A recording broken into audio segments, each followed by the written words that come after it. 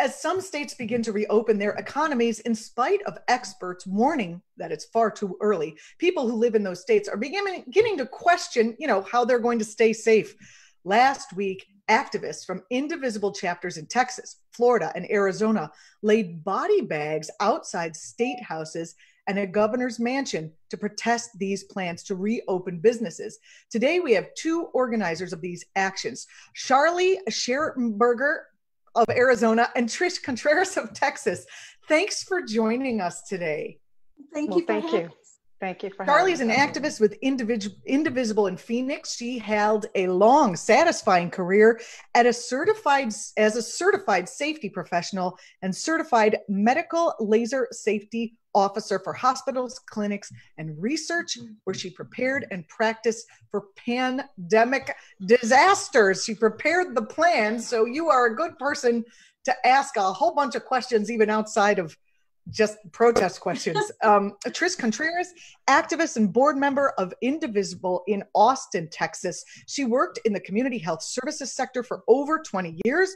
She's the mother of an 18-year-old daughter who attends college but had to come home due to the virus. Trish has pre-existing conditions. Her mother is an essential worker and her father has stage 4 cancer. So, thank you for being here with us today.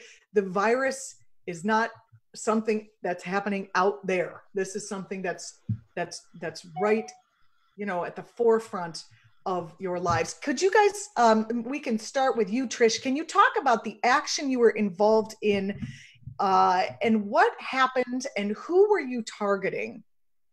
Well, yes, we were essentially targeting Governor Abbott and both our senators, Senator Ted Cruz and Senator John Cornyn.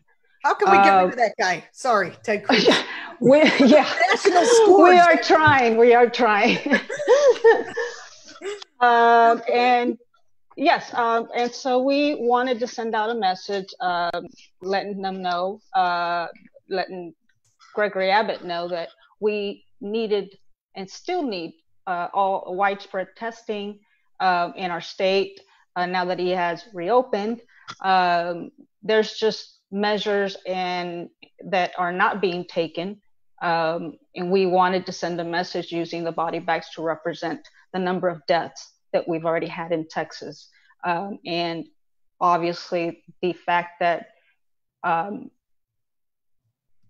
people are contracting this virus very, very quickly. So just to put things into perspective, last week, which was 7 days ago, we had 37,000 cases in Texas, and we had over 1,000 deaths. 7 days later, which is today, we are now close to 48,000. That's 6,000 more in just 1 week. And now our deaths are more than 1,300, which again is 300 that have already passed from even 7 days ago when we had our protests. And Sharli, could you give us an update on what is happening in your state? It's very similar to Texas. We're seeing increases both in the number of cases and in the number of deaths. One of the anomalies in Arizona is that our governor, Republican Governor Doug Ducey, has decided that some of the numbers don't matter, and he's eliminated any of the tribes.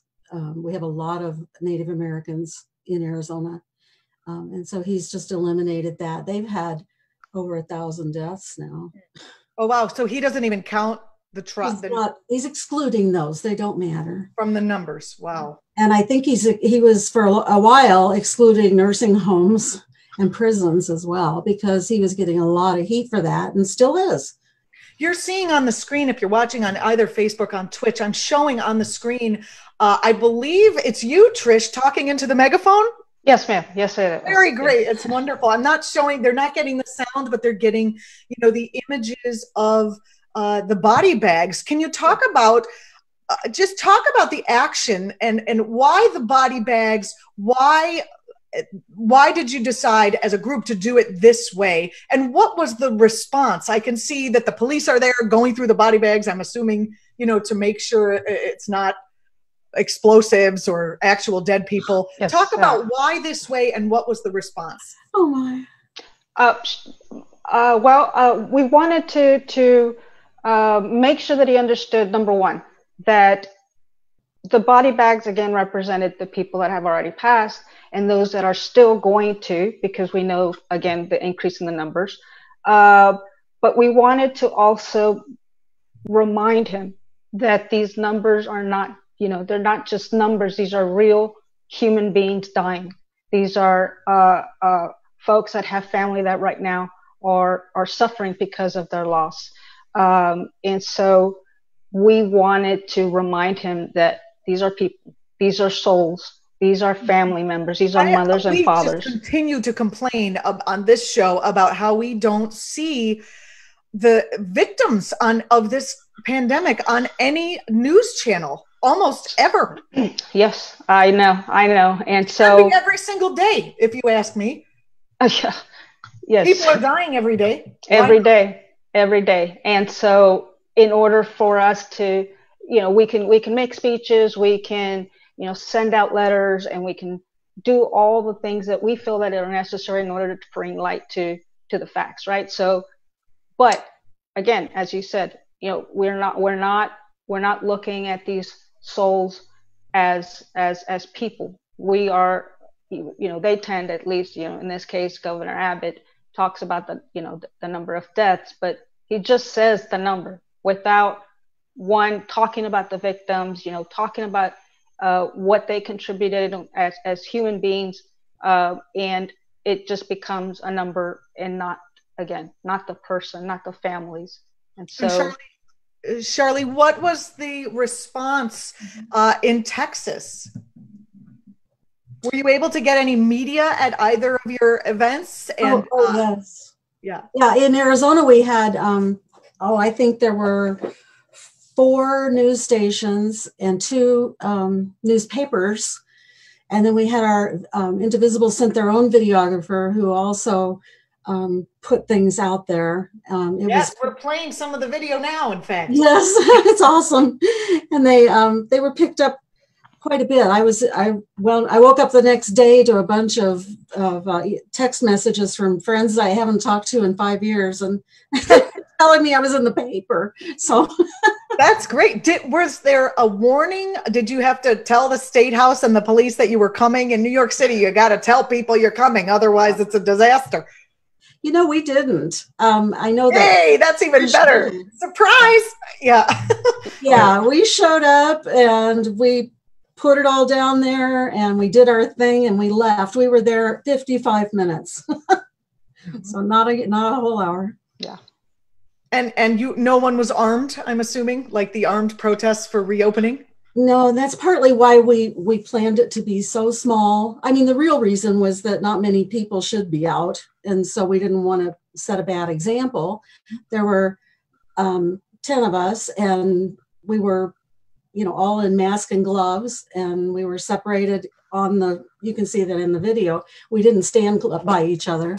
And then the other reason we were small was because we really wanted to be very mobile and be able to just get out of there if the other people showed up. The people that are pro opening, we would just get out of there and leave.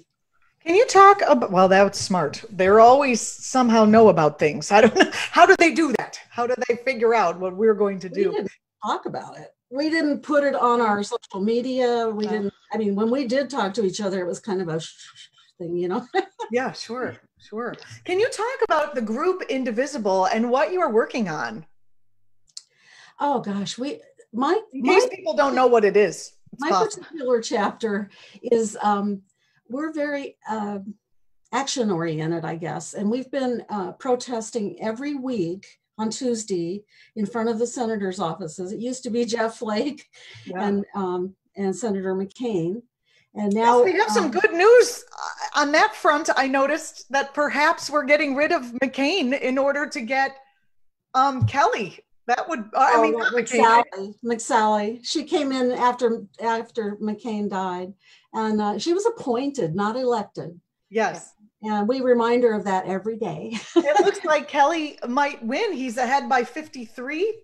53, it's 53 to 38. I just saw a report. We're very excited about that. He's an amazing candidate, and he's a moderate, and he will be very good for Arizona.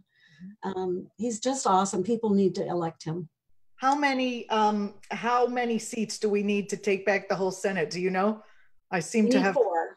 Okay, so this is a good one. We're counting on you. Yep. We are.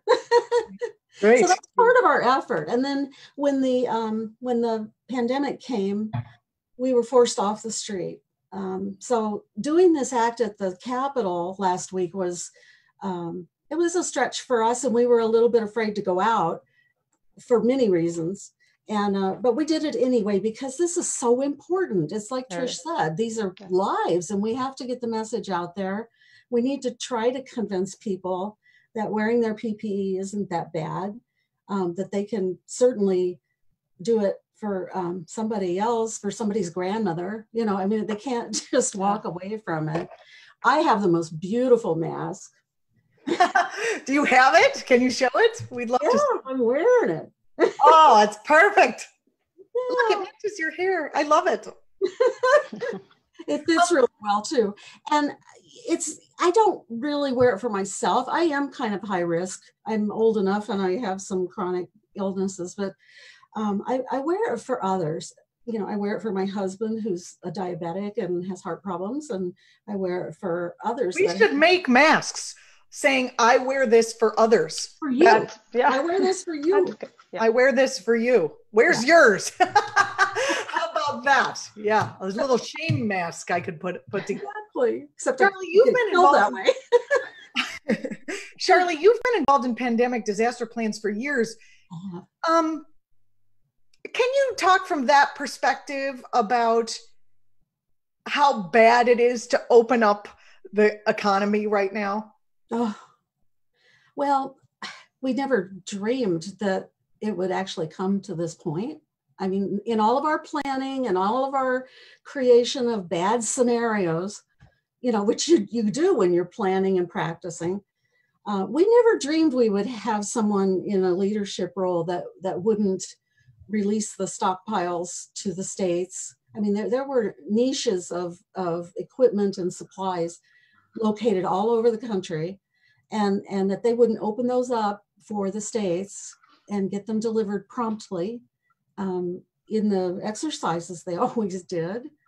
So, I mean, those are top secret locations, but they get them there. So it's not impossible. It wasn't just what they're leading us to believe, like, oh, well, we didn't see this coming and we didn't know and we couldn't possibly have been prepared. Your whole job was preparing. Yes, and practicing. Oh, so we can blame President Trump for this. Oh, absolutely.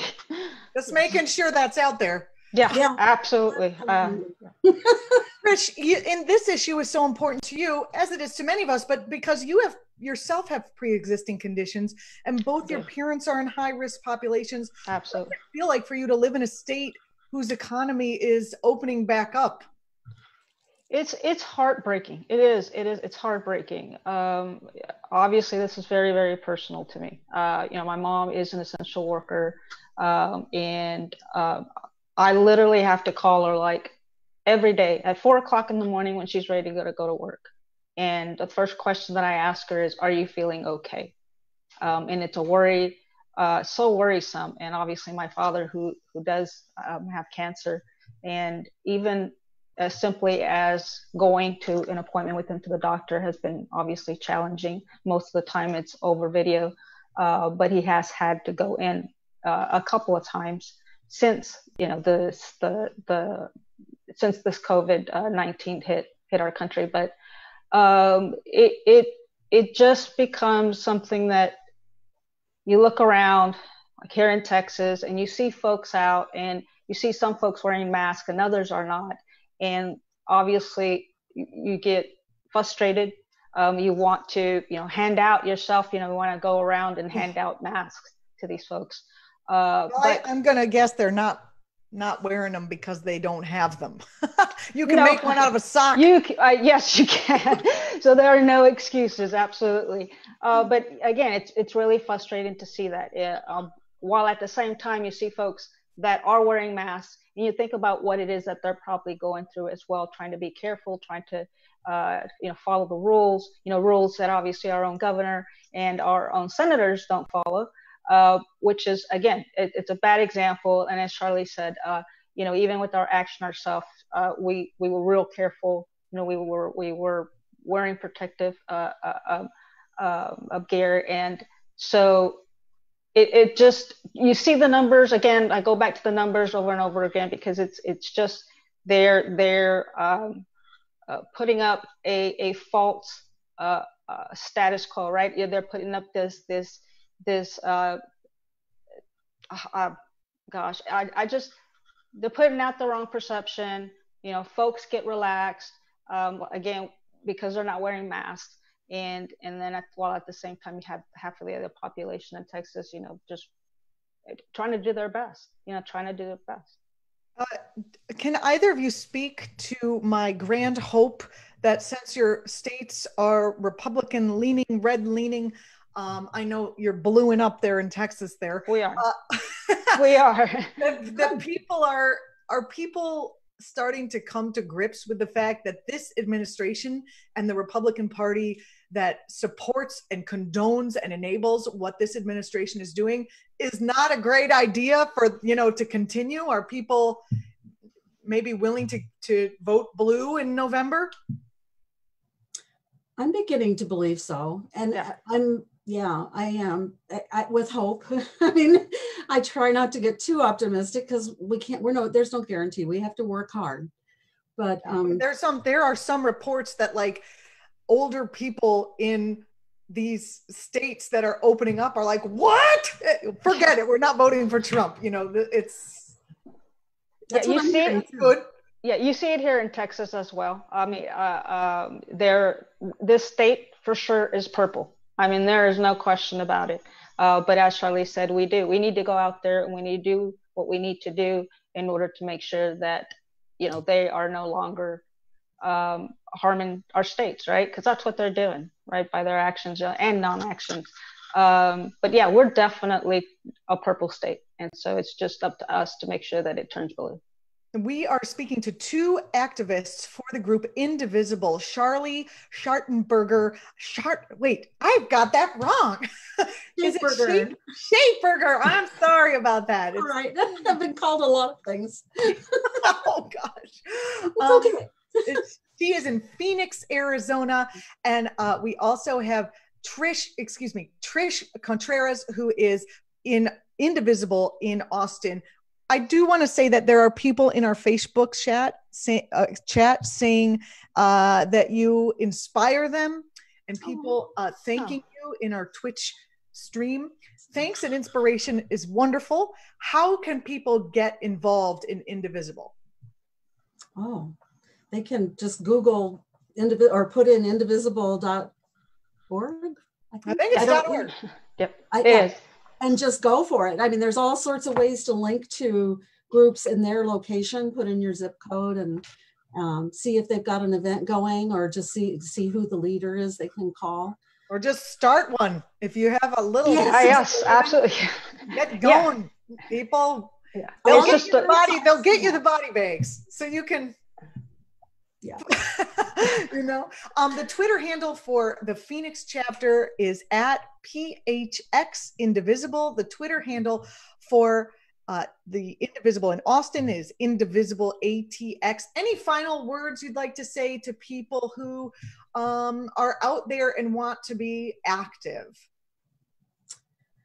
Oh, I say do it. It's a tremendous stress reliever.